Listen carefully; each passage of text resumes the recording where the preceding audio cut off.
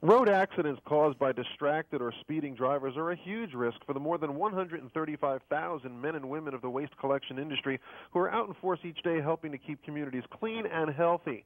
While drivers understand that they're required by law to slow down when they see a school bus or emergency vehicle, not all states mandate that drivers be cautious around garbage trucks.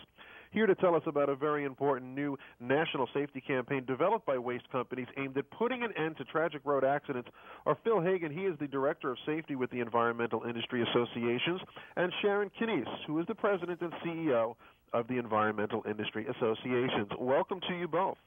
Thank you for having us. Absolutely. Thank you.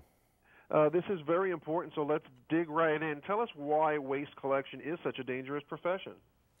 You know, every day, thousands of dedicated men and women are in our communities collecting trash and doing this important work. And they do it in a dangerous environment.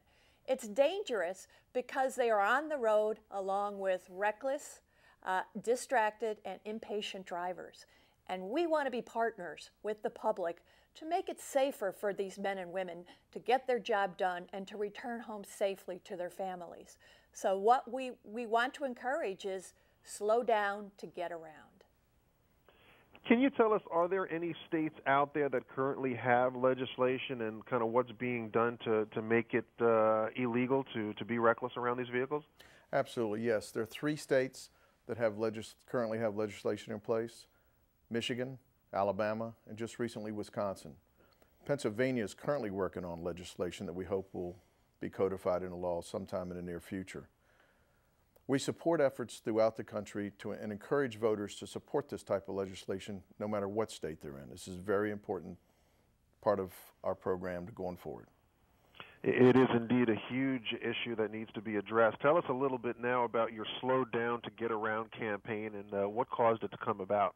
Slow Down to Get Around is a national campaign that was developed by the industry when one worker was killed, unfortunately, and another seriously injured. And we couple this campaign with public service announcements and additional information, including placards on trucks. And you may often see the Slow Down to Get Around decal on waste collection trucks.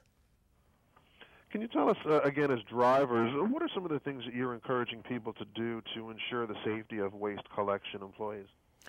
We encourage people not to be impatient, to take their time getting around trucks, to watch out for people. If you see a stopped truck somewhere, that means there's a person collecting a container of trash somewhere. You need to watch out for that person. We also feel that the distracted driving aspect of it is a big problem. Talking on a mobile phone, texting while driving. These lead to serious consequences around garbage trucks. And as we're approaching the back-to-school season, where drivers are encouraged to be cautious around school buses, we'd like them to add an additional note of caution to be cautious around waste collection trucks as well. It's an excellent point. Before we let you go, tell us where everyone can go for more information about this program. Please go to wasterecyclingsafety.com. All right, Phil Hagan, Sharon Kneiss with the Environmental Industry Associations, thank you for spending a few minutes with us today. Thank you for the opportunity. Absolutely. Thank you very much.